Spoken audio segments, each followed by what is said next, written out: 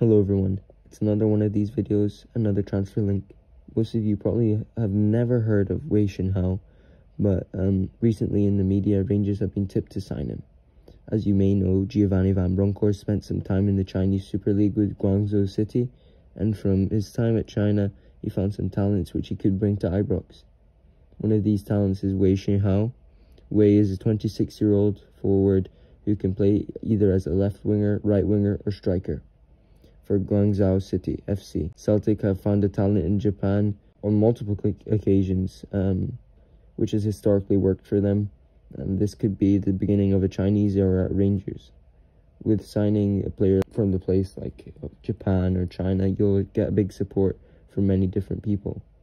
Wei could be a decent signing and still has room to improve.